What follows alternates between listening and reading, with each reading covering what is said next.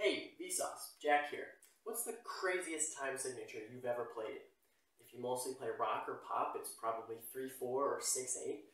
If you've gone into some progressive rock or more advanced jazz, you may have come across 5/4, 7/4, or 9/8.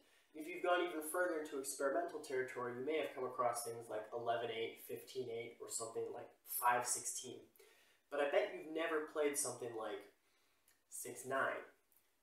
But before we get into that, let's make sure we understand time signatures first. When you construct a time signature, you have two numbers.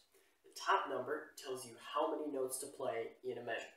The bottom number tells you what type of note you're playing. So here, you would play 4 quarter notes, or in this example, 6 eighth notes. Makes sense, right? If we go back to the 6/9, though, we would be playing 6 ninth notes. Well, what is a ninth note? On their own, they don't really exist. You run into the same problem if I ask you to play a third note or a fifth note, or any value of note that is not an exponent 2. So, is it not possible? Can you not play a 6/9? Maybe not in the same way as you think about playing a 4/4, but musicians have found a way to cheat into getting these odd notes. So what we do is we take a measure of 4/4. I draw it on a circle here because it's going to be easier to visualize later on. And what we can do is we can subdivide this into tuplets.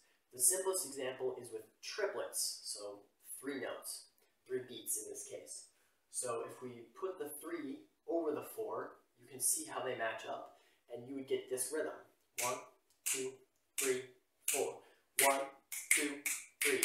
1, 2, 3. So I'm playing 3 notes over the 4/4. We can do this with 9 as well. We'll draw it out here. And you might ask, why do we have to complicate things by putting the 9 beats over a 4/4? Can't we just play 9 beats? Well, no, because if you just play the 9 beats, 1, 2, 3, 4, 5, 6, 7, 8, 9, we would just write that as 9/8, 9/8 notes. Putting the 9 beats over the 4/4 makes it so that they can't be eighth notes, because 4/4 is already divided into 8 eighth notes. They must be something else. There are ninth notes. So now that we've superimposed them and everything's spaced nicely with each other, we've done it, right?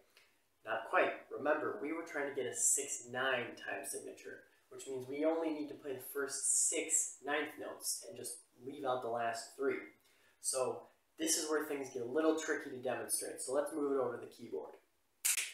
Alright, now let's give each beat of our measure of 9/9 a different note to create a bass line. I'll use these notes.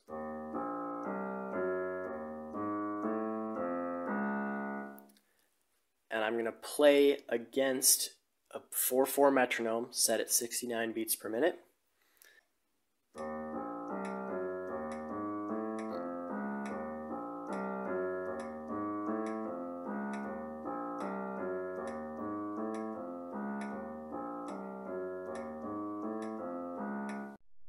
We've played our 9/9, you'll notice 6/9 gets really complicated because if you only play the first 6 of the 9 beats, you only get just over 3 clicks of the 4/4, and that's really hard to do counting it on your own in your head. So I recorded myself playing the 9/9 and chopped off the last 3 beats in the computer program. And I've looped the 6/9 that remains, so you can hear it here.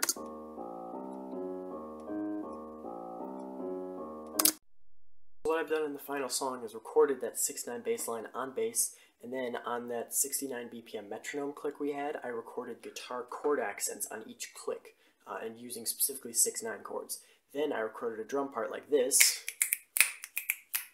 which is a 2/3 polyrhythm, but I accented the first beat of every third loop, because 3 times 2/3 is going to give you 6/9. So you can feel it as kind of a 6-on-9 pattern. And then I recorded a melody using the 6th and 9th degrees of the D-flat major scale, because our bass line is nicely in D-flat.